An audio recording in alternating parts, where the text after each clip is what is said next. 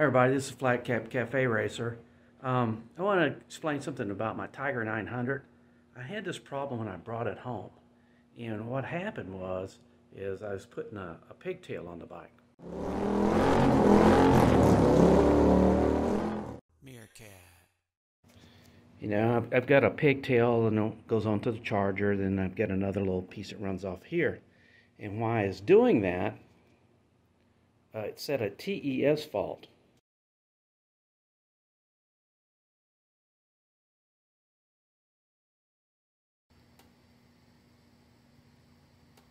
And the TES fault is associated with the rear suspension. I have electronic rear suspension on this bike. You can see the little shock absorber up here and right here, and the little warning here that doesn't go away. I was wondering why that happened.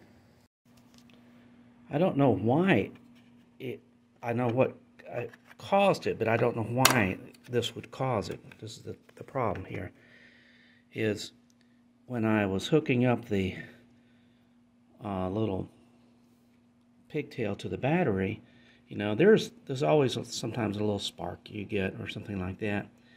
I think that what the little spark does is it causes that TES fault. I don't know why it does that, because anytime you touch the battery and put it back together, you almost, you know, unless you're exceptionally lucky, you're going to get a little spark there. And if that causes a fault each and every time, then to me that's a problem.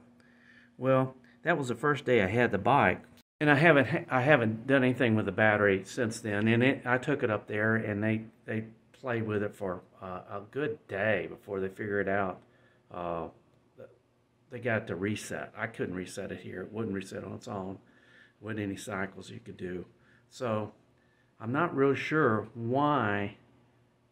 Maybe this time they can tell me why it did, because I was doing something else with it, and I did it with the battery again, and it did exactly the same thing with the same fault. So I'm going to take it up tomorrow and see if they can reset this TES fault. Hopefully I remember the day that it happened, and hopefully the technician there wrote down something that explained how to reset this thing, or we're going to have to go through this whole rigmarole again.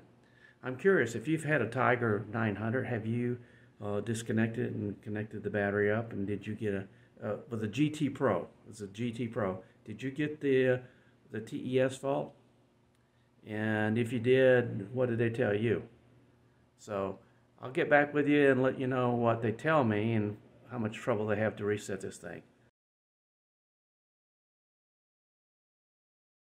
Just the normal stuff on right now, and those will go off once you take off. They recalibrated it and you know, kind of reset everything. One of the things I'm going to show you.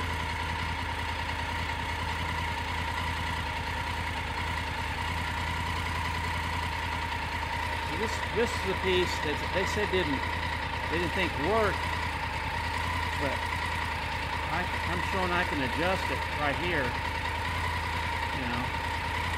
So that looks like it's working fine. So I think what they're going to do is recommend replacing, I think, this little electronic unit here. So they're going to warranty that, but I think it might be only not because it doesn't work, you know, it works now and you have to reset it, but I think maybe the new unit perhaps will let you remove the disconnected and reconnect the battery without setting this TES fault. That's the only thing I can think of, because once they reset it, it's working fine, and I expect it, if I disconnect and reconnect the battery, I'll get that fault back. So maybe this new piece will cure that problem. So if you have had this issue or problem, let me know, and let me know what they did to fix yours. And I'm really happy that the boys took care of it in 2 or 3 hours, and I'm happy again. This is Flat Cap Cafe Racer. Bye. Join me and my friends at Flat Cap Cafe Racer for riding and racing. Please subscribe.